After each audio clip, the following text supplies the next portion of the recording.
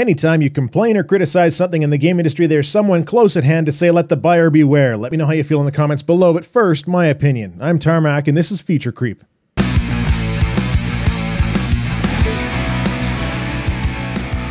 Caveat Emptor has become the apologist go-to for a quick attempt at shutting down criticism that they don't like. The instant you complain about something, you'll be flogged with the phrase, let the buyer beware, as an attempt to push the blame of something into your lap.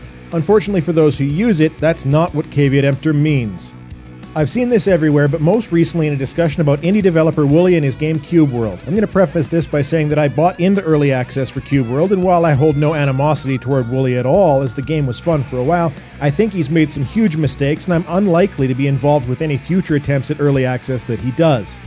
Alright, now Caveat Emptor holds its origins in real property or buildings and land for those not familiar with legal terminology. The premise being that buyers don't necessarily have as much information as sellers about a particular item, and that some information may be hidden from the buyer by the seller. An example could be something along the lines of water damage hidden by new drywall. In the legal world, Caveat Emptor is a legal principle whereby the buyer cannot be compensated for defects after the sale unless it could be proven that the seller actively concealed them, which rapidly turns into a case of fraud.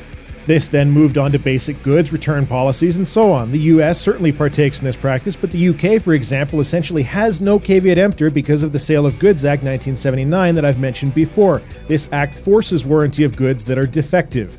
So, back to video games. I was recently told that my disappointment in the lack of updates and communication relating to Cubeworld is my fault because I should have known that the developer didn't communicate very often.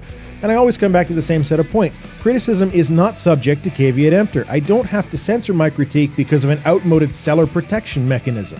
And I don't understand the logic behind customers defending this as an attack tactic, other than confirmation bias and a lack of any argument of substance.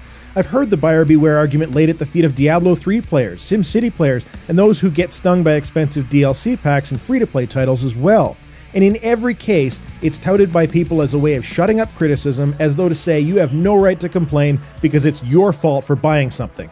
Remember, what Caveat Emptor means is that you don't have a legal recourse in the event a defect is identified that was not intentionally concealed. It doesn't mean that you can't make your displeasure at that defect being present known. It doesn't mean that you can't criticize or otherwise complain to the party responsible in hopes that they resolve your issue. Consumer critique is a very powerful thing. It has pulled SimCity offline, removed the Diablo 3 auction house, caused Ubisoft to rethink DRM, made EA try not to be the worst company in America for a third year running, and so many other things. Yes, we are all responsible for our own money, but there is absolutely nothing wrong with making our displeasure known when issues we perceive as negative come to light. The fact that people should have known better or should have done more research is irrelevant when there are problems that need to be fixed. And I feel bad for Wollay because I do understand that he's just an indie dev who got in over his head with the hype train that arrived at his doorstep for Cubeworld. However, I also feel bad for the customers who have bought alpha access to Cubeworld only to have a single update in the last 10 months and nothing else but a handful of tweets that say little more than it's still being worked on.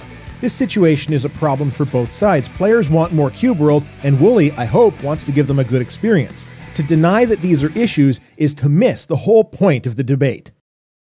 Where do you stand on the Caveat Emptor let the buyer beware idea? Do customers of early unfinished titles lose all rights of expectation the moment they drop some coin, or are there some responsibilities and expectations that they get to keep? And where is that line drawn? Let me know in the comments below. Thank you very much for watching. These episodes are regular on my channel, so if you like them, maybe hit that subscribe button to keep a watchful eye on Feature Creep. That's all I have to say. Tarmack out.